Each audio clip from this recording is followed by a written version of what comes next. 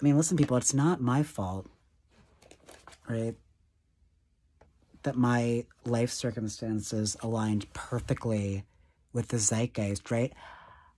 My parents have always been ahead of the curve. They're New Yorkers, right? Meanwhile, we have the high representatives from flyover country who actually aren't getting high. That's the problem. Running the show, right? I mean, we have that fucking wheelchair motherfucker Abbott who sued his neighbors when a bolt of lightning, an act of God, felled a tree that then fell on him. He sued his neighbor and the company for money and is taking migrants, people we used to call immigrants, and shipping them elsewhere, right? Which bears a resemblance to the foundational violence that's built into liberal democracy, representative democracy. Read my dissertation linked below, people. I wrote it as accessibly as possible. And turns out a lot of people have been reading it and circulating it just like I asked. Right? I'm a brilliant teacher, so good that I was pushed out of higher education because I had my network moment. I was like, I can't take it anymore. I've had it up to here with the bullshit. Literally. Right? I was like, there's not enough murd in the world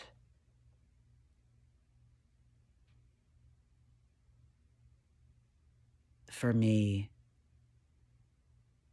to see the upside of this shit. Do you know what I mean? I was like, because sometimes shit means good luck, right? Merde, M-E-R-D-E, that's a French word.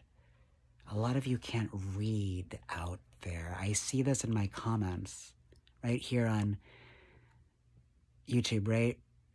Case in point, I recently posted a video of Rihanna talking about how people mispronounce her name, but it's okay, right? A white gay guy like me, what's his face from what's his face, was talking to her about it, and she's like, yeah, people say Rihanna or they say Rihanna.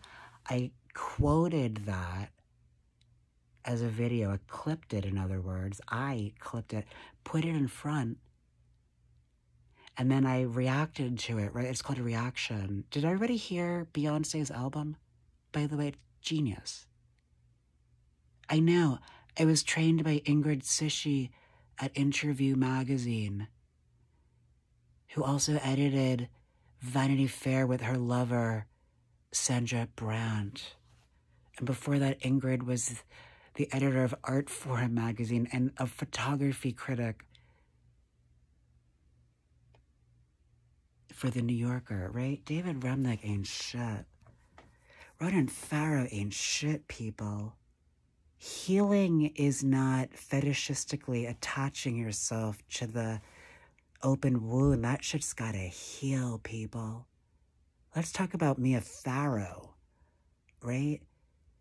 Publicly questioning the parentage of Ronan on the one hand, while not letting her daughter let go of what apparently was a very traumatizing prank her mother played on her, right? Kirby Dick doesn't know his Derrida from Foucault, and a lot of people will make fun of me for that, but to that, I say fuck you, because this is my performance, people, and I'm bringing it to Broadway. It's been a big hit out here in Hollywood, where I've been tutoring, not just at Harvard Westlake, but also Harkham Hillel. That's a Zionist institution, but I wasn't contracted by the school. I was contracted by the family who I love very much, right? Not all Israelis support what's going on in their country. We see that on the news if you pay attention. right? But we're too busy paying attention about everything else, right? Especially people who lack melanin, like me, right? Where is the problem? The problem is us. Thank you, Taylor, for acknowledging that, girl. You know, look at Taylor Swift. All she does is try to make people happy. And as you may see on my new YouTube series, The Armenian Quarter, I'm roasting the world right now because everybody is so stupid, right? I didn't spend 10 years in school, people. Count them, 10 years. This is my material. It's killing out here in Hollywood, right? I'm doing it so I don't kill myself, right? I'm too sensitive for the world. And everybody said, you know what, Sean, grow the fuck up. And it turns out I did grow up. I had not one, not two, but 3 open ulcerated wounds on my body this time last year, including one in my scrotum. That's your ball sack, people, if you didn't know. I don't know, did you guys get a sex ed in school? Because I did. I did miss out on breast and testicle day. And I'm glad, actually. It karmically saved me, I guess, because I probably would have been made fun of for being gay, even though I didn't identify as gay, because gay to me was so horribly stigmatized, right, that people just allowed gay people to die by the dozens, right? Cheaper by the dozen, right? That's a problem with a world in which people are treated like property legally, right? Whipped, bound, right? I mean, gosh, people. I was sucking dick at Thomas Jefferson's goddamn university, the University of Virginia, in Cabell Hall on the 3rd or 4th floor. We all were doing it. Like, guys are pigs. That's the point. Just look at them. And I do identify as a guy, right? But I can also identify as trans if I want. Because here's the thing about trans people. It doesn't just mean transgender. Right? And this is, by the way, a fair critique of the transgender movement. I've never understood why. This is where I'm sympathetic, right, to Dave Chappelle's point of view here, not having even really heard it. Because I like young people. I'm interested to see where the culture is going, right? And as everybody knows, no disrespect to Dave, his audience is not young people, right? His audience are people who are around his age, and I'm around his age, a little bit younger, right? But I don't care what he thinks, right? I want to know what, my buddies at the improv think, right? That's why I was a teacher. I wanted to know what the young people of today thought. I've always wanted to know what the young people, when I was a young person, I used to work at a paper called Young DC in Washington, DC, right? This is not my first time at the rodeo. And thank you, Beyonce, for just such a genius album. The fuck that dude in the Washington Post. Did you read that review? Universally acclaimed, genius work. This is why I also had to leave the media, right? Because I was so sick of these counterintuitive takes. This motherfucker is saying that the album is a words bait, that it doesn't make any sense, even though he says her singing has never been better. I was like, is this a prank? I mean, is Jeff Bezos, that bozo, deliberately doing? Is he I don't get it.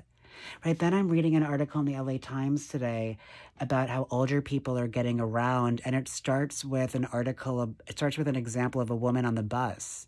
So we're led to believe that she's indigent, right, because she doesn't have a car, even though plenty of people don't have cars in LA. It's so much more civilized to travel by bus. I'd rather, by the way, travel on a bus with an unhoused person than travel in a fucking car with most housed people. To be perfectly honest, I'll take the smell, right? But at least they leave you alone, right? I almost stepped over one coming over here tonight back to my apartment here in Glendale. I was like, it's hard to tell sometimes. I was like, is that an abandoned mattress or is somebody sleeping underneath it. Do you know what I mean? Like, and I am trained in overdose prevention, people. I lived in New York City for 20 years. At a certain point, you realize I'm either going to be part of the problem or I'm going to be part of the solution. And yes, the final solution is axiomatically, as Eve Sedgwick, the late great Eve Sedgwick might put it. I am writing a piece for New York Magazine about this, where I used to work. Axiomatically, the final solution is being worked out again, right? Because Gaza has been destroyed. So that destroys the possibility of a two-state solution, right? Because Israel can't possibly integrate with Palestine because then the Jewish people, God forbid, would be outnumbered, right? In the same way, right? Thank you, Annette Gordon-Reed, right? I'm like losing my mind over this Ava DuVernay fucking what's-her-face Wilkerson alliance. I'm like, how the fuck does Ava DuVernay make Queen Sugar, which is about the afterlives of slavery in this country, then endorse the most sick, counterintuitive take possible, that racism is actually a matter of caste, when caste does not involve owning other people? I was like, I'm so glad I walked out of that movie. I was like, this is insanity. And so I finally started reading the Hemingses of Monticello, and Annette Gordon-Reed so clearly lays out, once again, how many times do we have to go over this? Read my own work. Race was invented by English-speaking white people to rationalize their ownership and therefore constitutive abuse of Black people from Africa, the African continent, okay? Race is a modern invention that is a total fucking fiction, but nevertheless has had disastrous, monstrous consequences, right? I know Thomas Jefferson inside out. He was a fucking monster, okay? So you can roast me all you want, motherfuckers. Come at me. Yeah, so what? I sucked dick at UVA in Cabell Hall. It's called a glory hole, motherfuckers.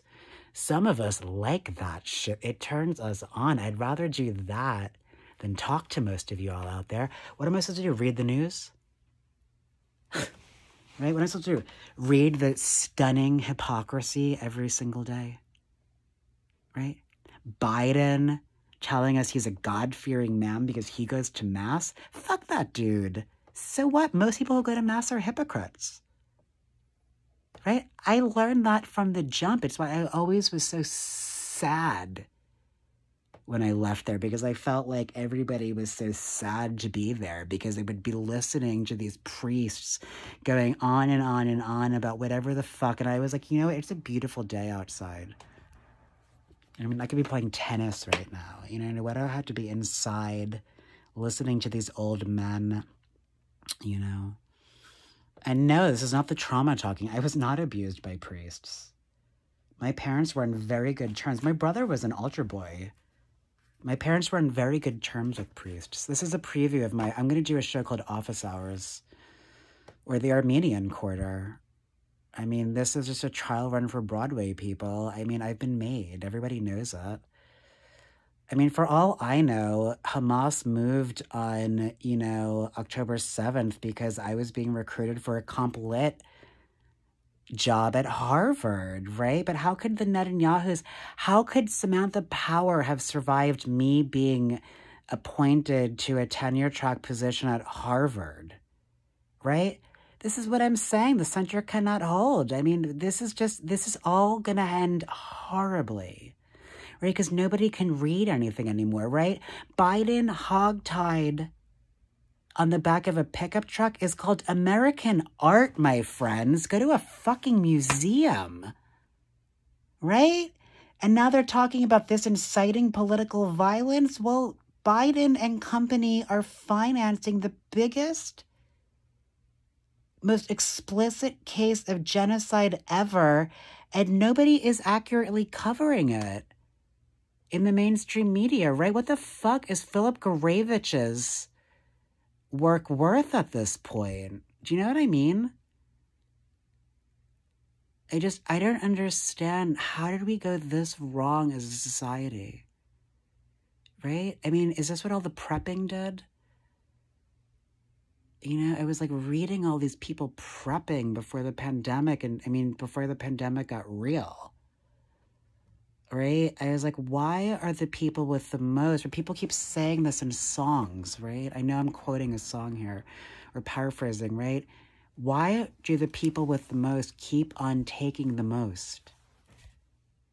Right? Why can't they just be good with what they already have, right? The simpler, the better.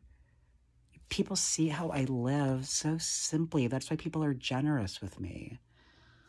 You know, I actually am really humble, but I am really also deeply sad. I mean, I am Generation X, but I'm the last of my generation. Pour one out for Elizabeth Wurtzel. Pour one out for Winona Ryder. She's still here, but still pour one out. Girl's been through it. I've seen it, people. She shoplifted for attention. And I did crystal meth for attention during the Trump administration. And as I was saying to my brother yesterday, you know, my stupid-ass boyfriend, God love him, like, didn't even know he was doing crystal meth. Meanwhile, I would be gone for 24 hours. I'd be coming home, you know, schwitzing like a pig after having sex like a pig for, you know, 24 hours. And he would not know, like, I mean, I guess he just was so deeply hurt already, right? Because he was so traumatized, right? That's the whole thing. We're all just reenacting our trauma. Right? What is the Bible like such a catalog of trauma and vengeance, right? Stop the cycle. Stop the insanity. Think, what would Susan Powder do? Subscribe. The Armenian Quarter. Whatever next this is. Next. We're just going to do it. No stopping now, people. Just keep it moving. That, whatever those chops are, okay? Chop, chop.